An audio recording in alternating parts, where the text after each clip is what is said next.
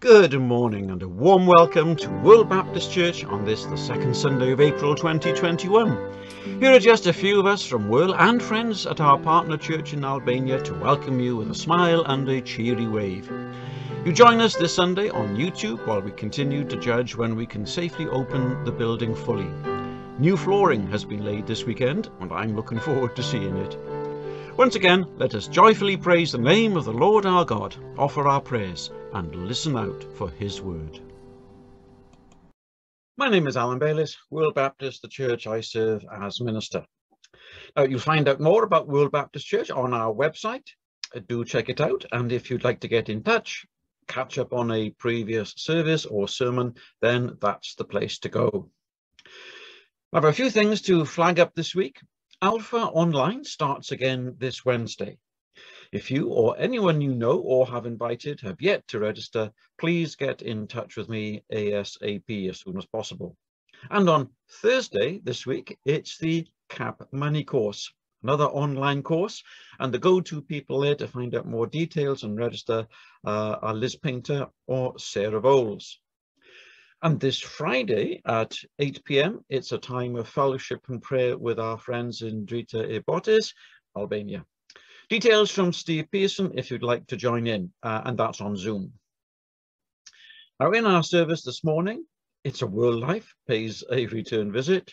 Joe and Harry read scripture for us, Kath leads in prayer, and Steve Pearson opens God's word for us. Yes, I've got the Sunday off. And of course, Sandra, Tom and Ed lead us in sung worship. To them, good morning. Good morning. Here we are this morning. It's late. It's really odd not recording in the dark. Here we are this morning at the Lucas household because they've banned us from church. Really? It must be you, Tom. Must be. Must be you. No. The carpet's being fitted at church, so we're here in the Lucas household with Ed to worship with you this morning. I've forgotten what I was doing even this morning. It's not unusual. So we're going to start our worship by reading from Psalm 93. The Lord is King. He is clothed with majesty and strength. The earth is set firmly in place and cannot be moved. Your throne, O Lord, has been firm from the beginning, and you existed before time began. The ocean depths raise their voice, O Lord. They raise their voice and roar. The Lord rules supreme in heaven, greater than the roar of the ocean, more powerful than the waves of the sea.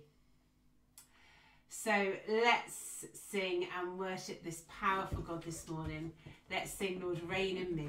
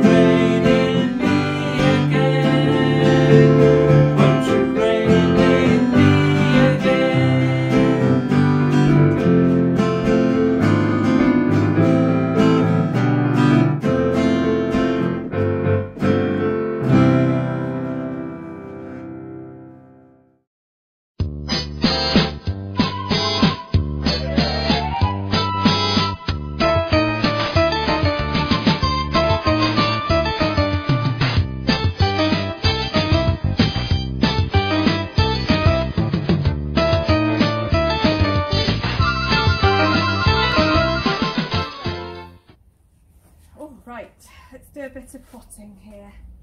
These aren't looking quite so good. Still nothing growing in that one.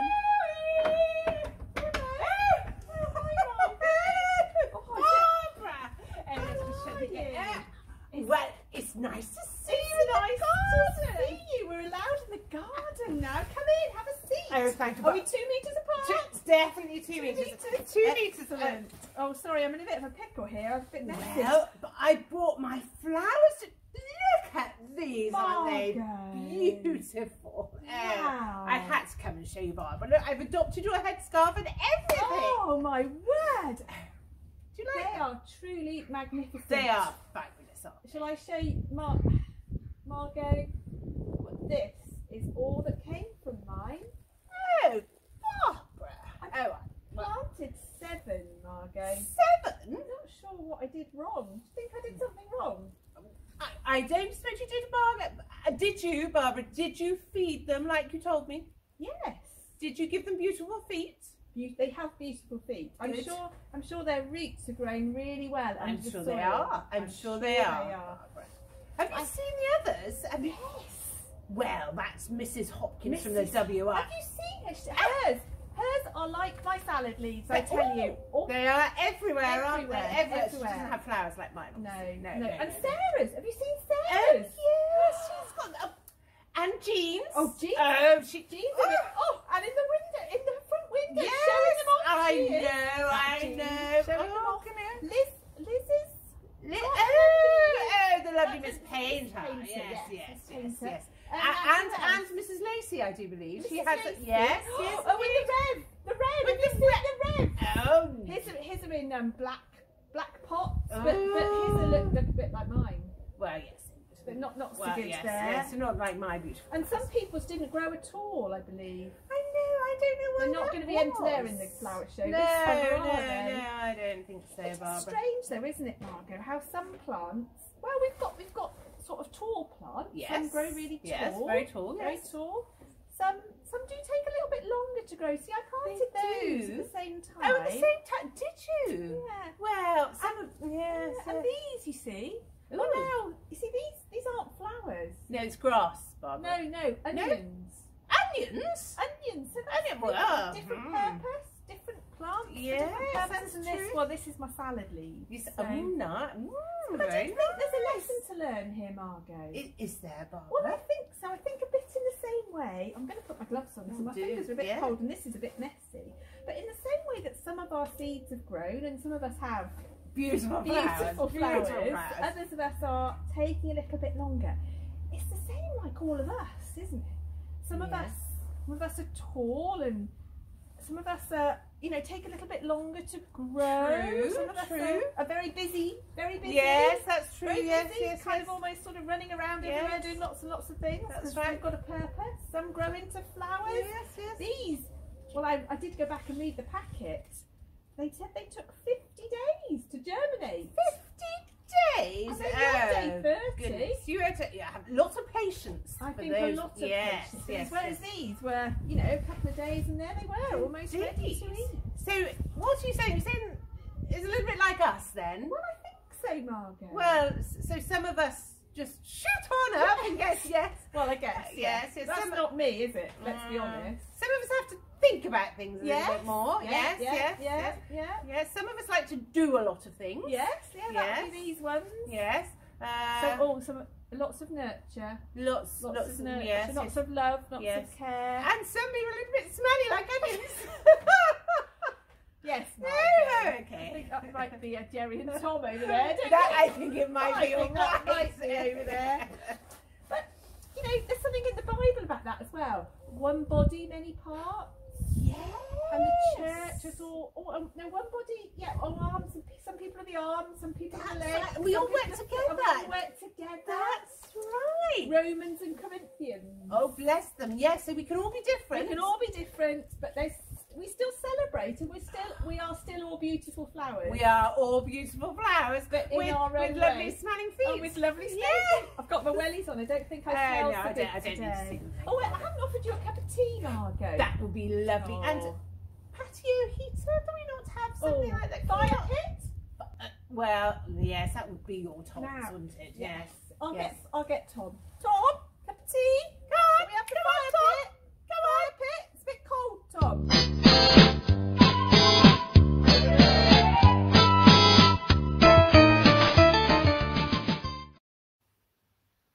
Hello, we're going to use this time to pray together. Some words are going to come up alongside me. You're welcome to read those out loud wherever you are this morning if you'd like to. I'm also going to give opportunity for you to have your own time with God in prayer as well. And I will pause at several points through the prayers to let you have time to do that. So let's pray. Psalm 63. Here I am in the place of worship, eyes open, drinking in your strength and glory. In your generous love, I am really living at last. My lips brim praises like fountains. I bless you every time I take a breath. My arms wave like banners of praise to you. Psalm 51. Generous in love. God, give grace. Huge in mercy. Wipe out my bad record. God, give me a fresh start this week. Let's pause. And I invite you to just in these few moments, reflect on the last few days this last week. Ask God for forgiveness.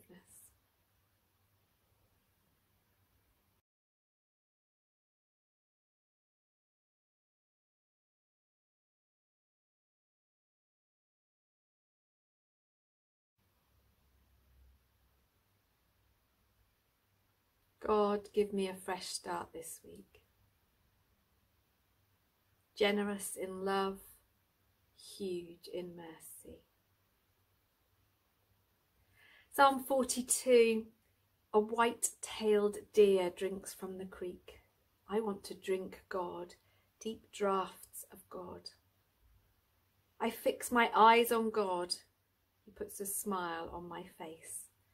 He's my God. Let's focus a time of prayer on people that we know personally, through our fellowship, through our community, through work, people we've bumped into on the street. Let's lift them in our prayers now to God. Maybe speak their names out loud. Maybe speak them in your heart to God now. But ask for his love to surround them, his peace to be upon them. We think especially of Yvonne, Helen, of Judith and of Mary. And we think of our friends and our family.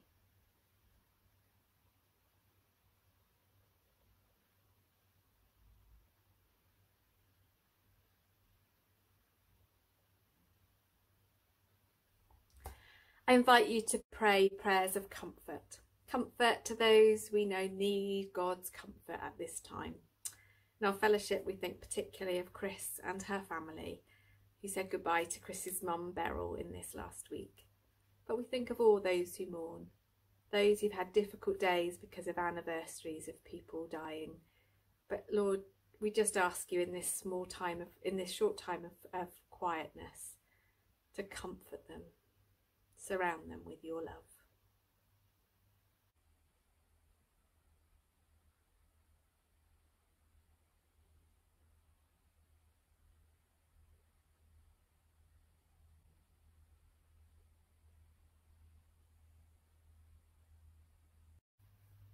I invite you to pray for places, our community, Parkland's community, maybe particular things going on in this country or places in this country that you want to lift to God in prayer, or particular places overseas. Let's pray for places where we want to see God's kingdom built and God's kingdom flourish.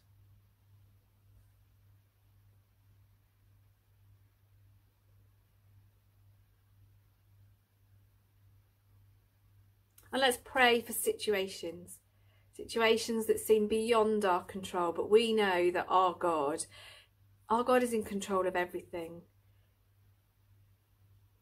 Let's pray for those situations now. The pandemic itself, prayers of thanks for the vaccination rollout, prayers for the situation in Brazil and Myanmar. Lord, we lift those situations to you now.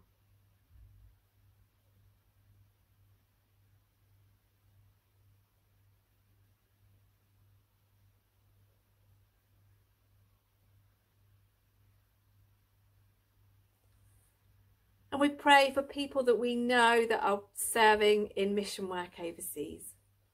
But we also think of all people serving in mission work overseas and mission work in this country. We think particularly of Pete and Louise in Dhaka in Bangladesh, especially as that country now is in lockdown. We think of Judy Cook in Thailand and all the work that she's doing at Hope Home with her staff there for the children. And we think of Endri and Dushi in Albania at Drita Robotis.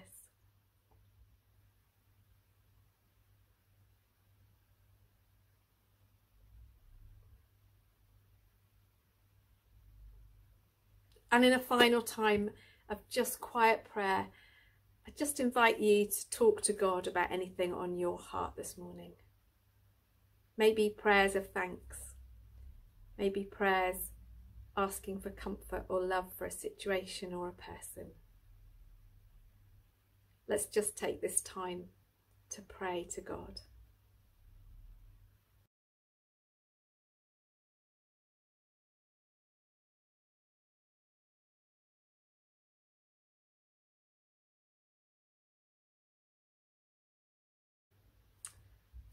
And finally, I invite you to say with me, may God go with us this week. May his presence be among us. Whether it's our time to grow, our time to be nurtured, or our time to flower, our God is always happy to have us with him. He will calm us with love and delight over us in song. Amen.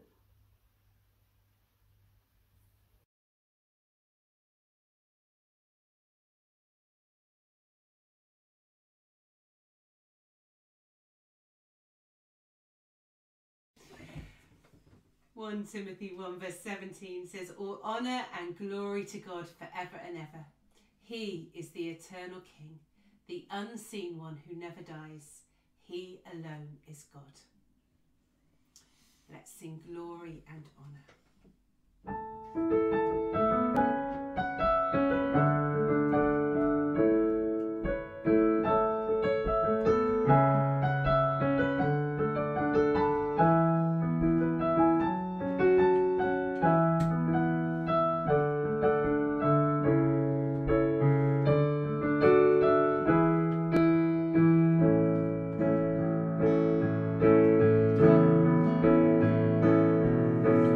Glory and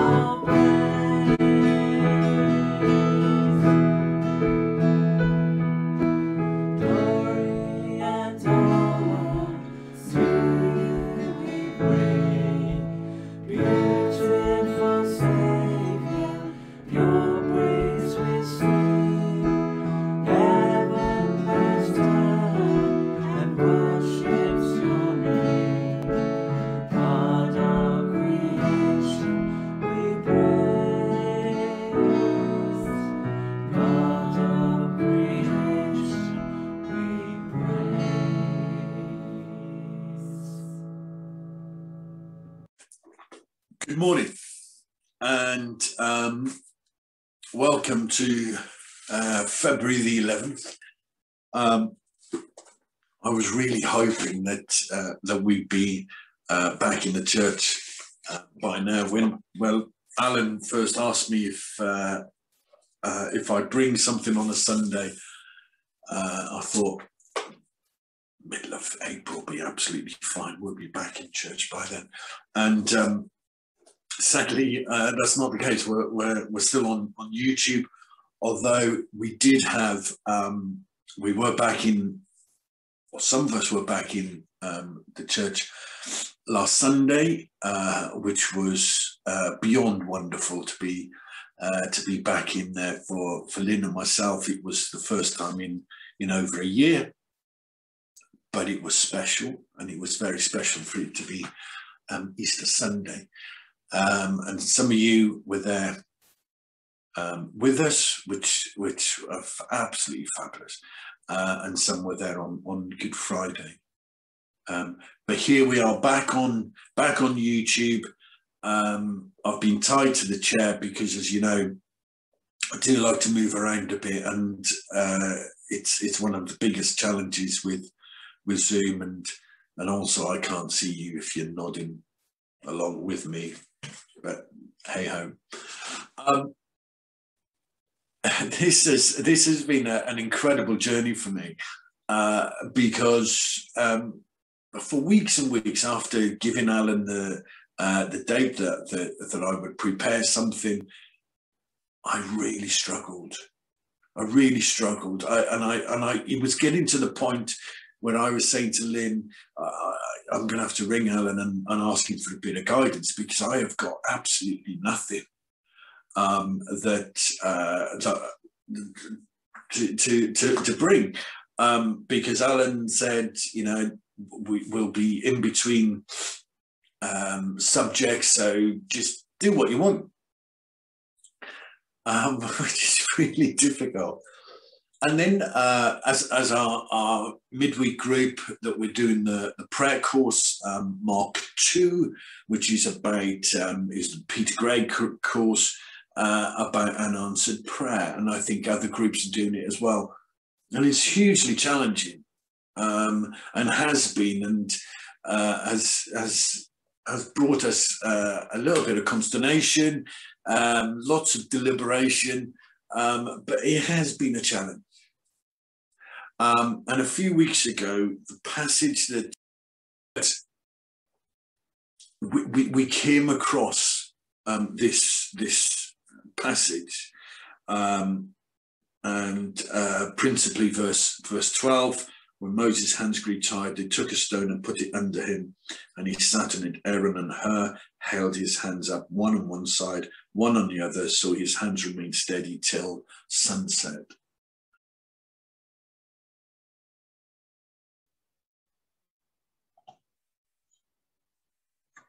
The Amalekites came and attacked the Israelites at Rephidim. Moses said to Joshua, "Choose some of our men and go out to fight the Amalekites. Tomorrow I will stand on top of the hill with the staff of God in my hands." So Joshua fought the Amalekites as Moses had ordered. And Moses, Aaron and Hur went to the top of the hill. As long as Moses held up his hands, the Israelites were winning. But whenever he lowered his hands, the Amalekites were winning. When Moses' hands grew tired, they took a stone and put it under him, and he sat on it. Aaron and Hur held his hands up, one on one side, one on the other, so that his hands remained steady until sunset. So Joshua overcame the Amalekite army with the sword. And the Lord said to Moses, "Write this on a scroll as something to be remembered, and make sure that Joshua hears it, because I will completely blot out the name of Amalek from under heaven." Moses built an altar and called it "The Lord is my banner." And it just spoke to me, and I started looking at it as thinking, yeah, you know, I can see that that there might be something in this, and I was thinking, well, how can I talk about it for 20-25 minutes? And come last Good Friday, when I had I was kind of putting it all together, and I was thinking, crikey, I'm going to have to leave stuff out, so it could go on for hours. And so there's things that we've pulled out, but that's the beauty of spending time doing some studying, is how you can look at things different one day to how you saw them the day before. And of course, there's Bible commentaries. You listen to what other people have said about Moses' life, and certain things that people say plant a seed, and then that develops, and it's really quite a staggering process. As I've said before, that, you know, primarily what I will bring out from this passage this morning spoke to me. And so it applies to me first and foremost. I'm not here to preach. I'm just here to just tell you some of the things that have come to my attention looking through this passage. And I hope that you get something out of it. And at the end, I'm not going to paraphrase and bring it all together, because I think as we go through, just like in the last 12 months with this COVID pandemic, we've all needed different things at different times. That at times we've needed support, at times we've needed encouragement, at times we needed a little clip around the ear, and at times we just needed somebody to come alongside. And so wherever you're at this morning, I pray that something that is said will just speak to you. Okay, so let's have a look at this. The Amalekites came and attacked the Israelites at Rephidim. So this is verse 8. Moses said to Joshua, "Choose some of our men, and go out to fight the Amalekites. Tomorrow I will stand on top of the hill with the staff of God in my hands."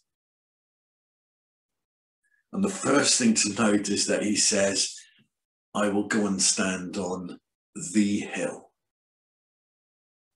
He didn't say a hill. He said the hill. And I've looked at loads and loads of translations, thanks to Google. And everybody I've not found a translation where it says anything other than the hill. And I believe that Joshua, going into fight, knew exactly where Moses was going to be. And it was important for him to know exactly where Moses was going to be. Because Moses says to him, I will go up the hill with my hands aloft, with the staff of God in my hand. And that is such a picture of intercessory prayer. That while Joshua was going to fight, Moses was stood on the top of the hill, interceding for him. And there's a whole thing here, isn't there, about what we are called to do. Because Moses wasn't called to go and fight. Joshua wasn't called to stand at the top of the hill to hold Moses' hands aloft as they started to get tired. And Aaron wasn't called to be the intercessor or to fight. They all had their specific jobs to do. And when I was thinking about this, I was thinking about our dear friends, Pete and Lou, out in Bangladesh. They were called, and I don't think anybody would question that they were called to go to Bangladesh. And I'm pleased that they were called to go to Bangladesh, because it might have been me and I wouldn't have liked that. But that was their calling. That's what God had asked them to do, to go and be a witness in Bangladesh.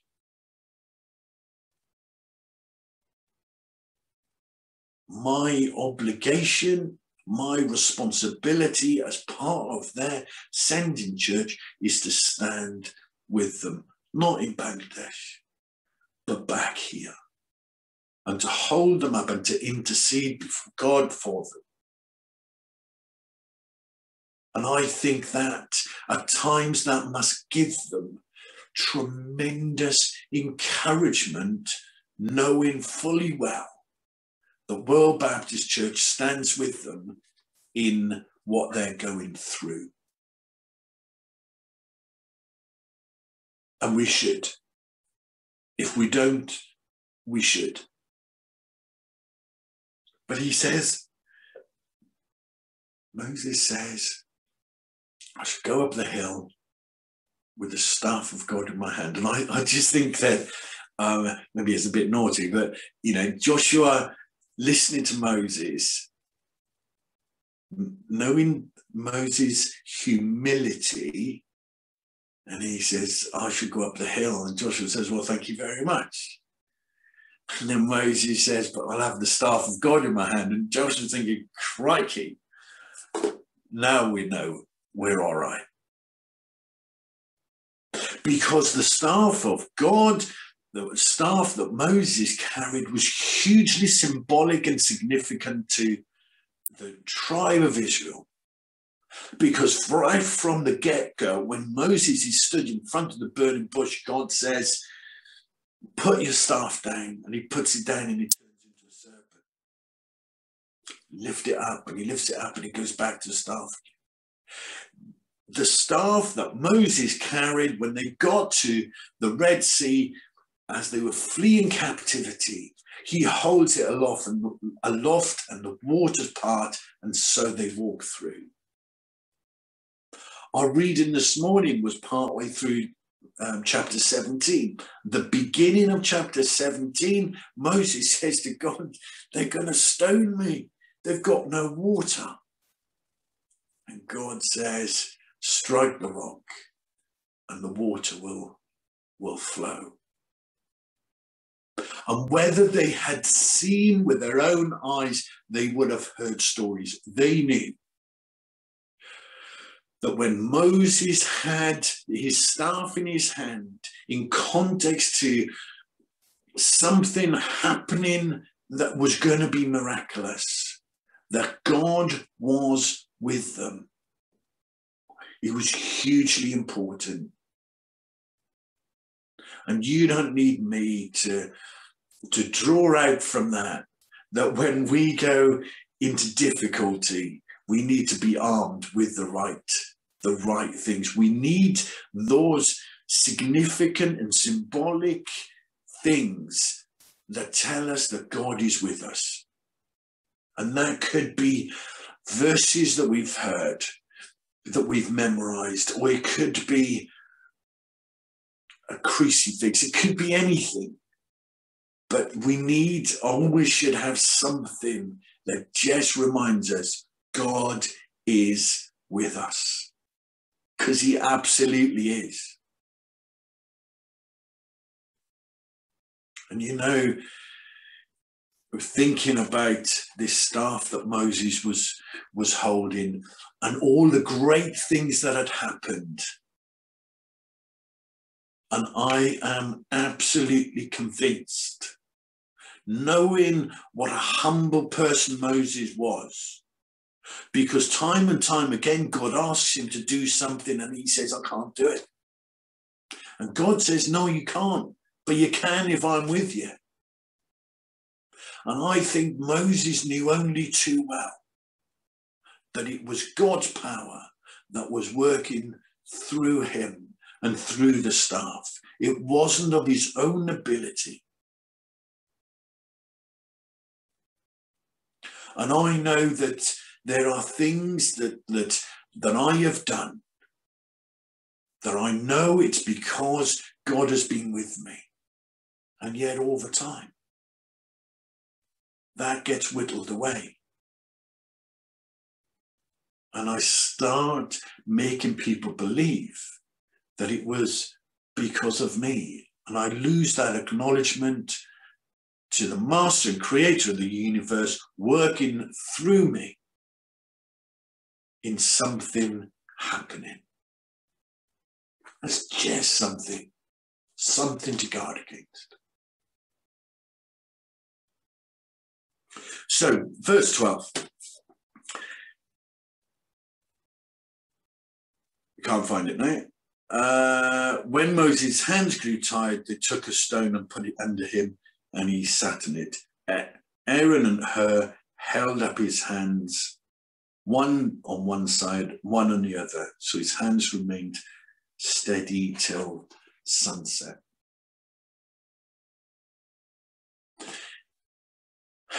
There's something here, isn't there? Look, ask Alan, because he's a lot cleverer than me. There's some significance about a stone being put under Moses. And I guess that he talks about a firm foundation. But I want to emphasize really the point that came out to me about Aaron and Hur standing alongside Moses. And the significance of what Moses was doing was that when his hands were up, Joshua had the upper hand in the battle. And as his hands started to drop, so the Amalekites got the upper hand. And I think Aaron and Hur kind of got that. They latched onto that quite quickly. And so I really don't think that Moses had to say to them, hang on a minute, I'm getting a little bit tired. They were watching, and they were waiting for that moment when they could step into the breach and they could hold his hands high. And as I said, they had their own tasks to do.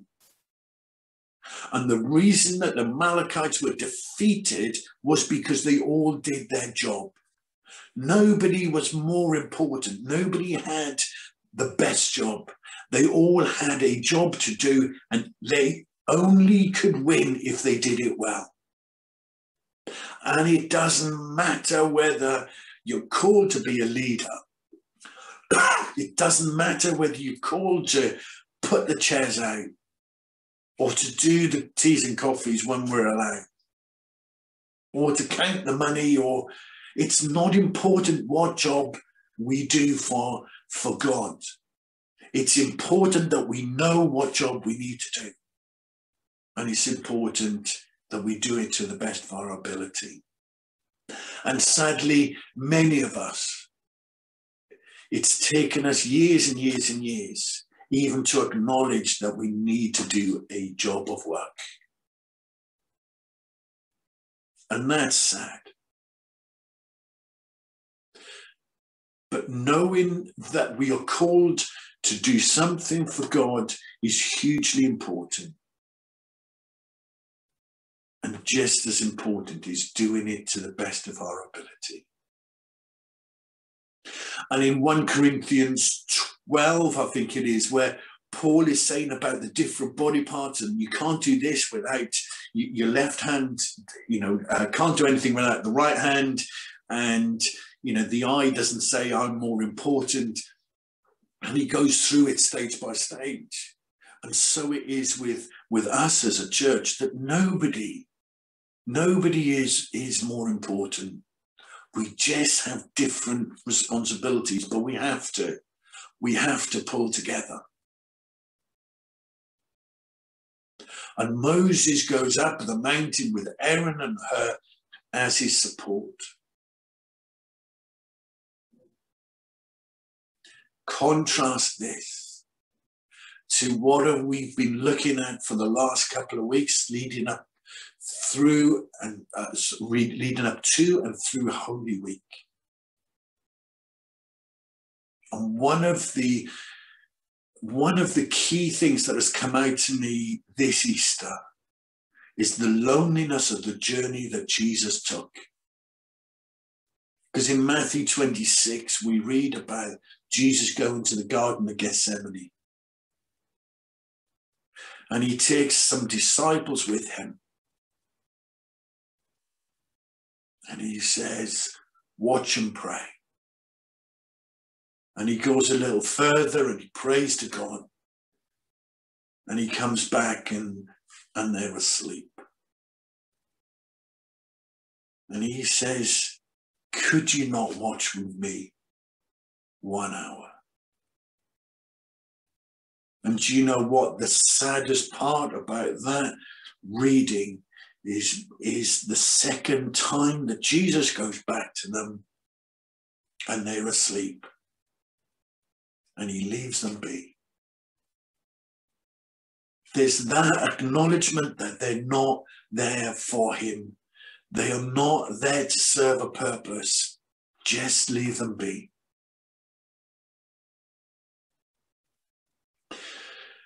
And a short while after,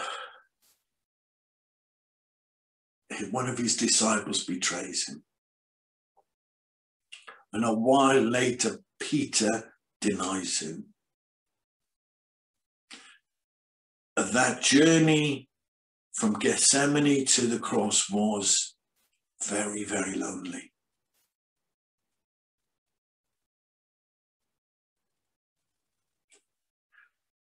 And Moses, when he's going up to the hill to pray and to protect Joshua and the army, he has people around him to support him. It wasn't lonely. He had everything he needed. His relationship with Aaron was really strong. But he had two of them.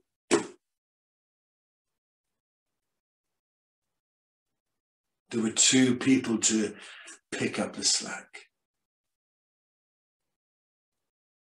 And would it be, you know, I think about what our church has gone through over the last, it's over 12 months now.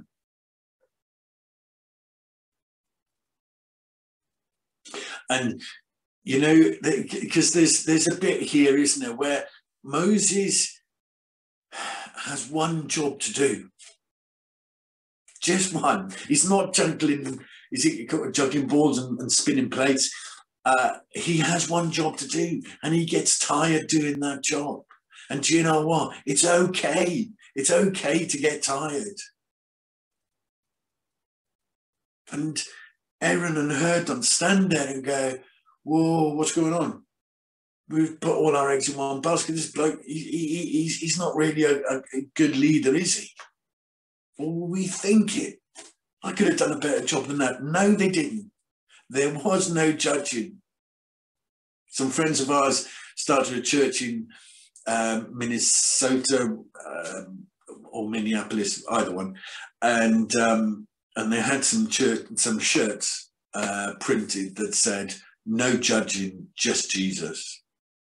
And I really liked that. And that's where Aaron and Hur were wearing those T-shirts. That they didn't judge Moses on what he was doing, on the fact he was getting tired. They stepped into the breach and they supported him. And would it be that the leadership team should go through this last 12, 14 months, whatever it's been and whatever it will turn out to be, not knowing that the church stood with them?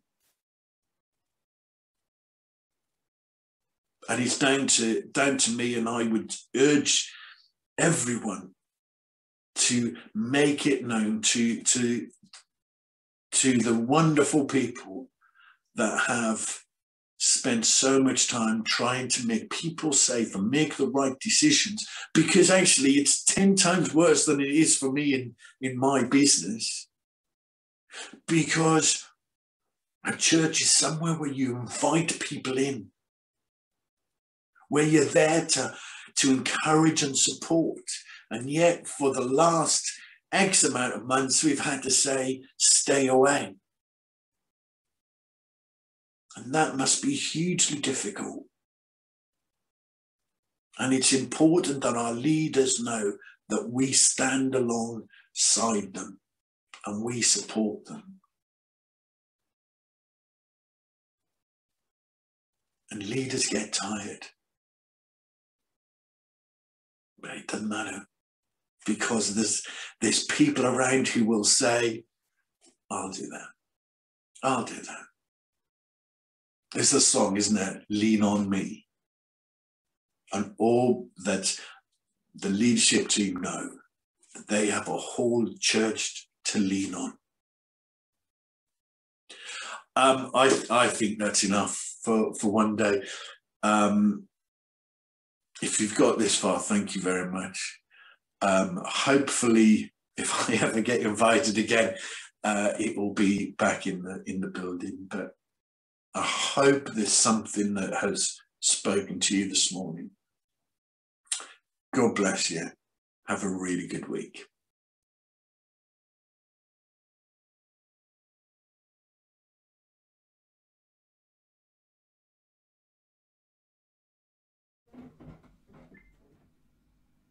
Reign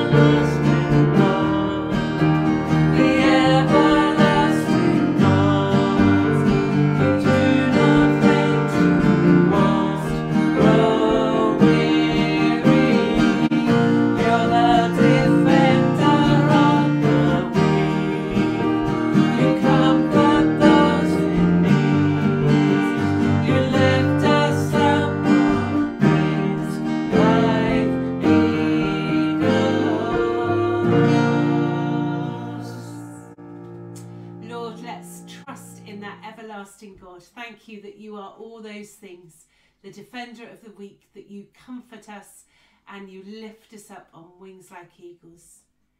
As we go into this week ahead, Lord, let's trust in you for all these things. Amen.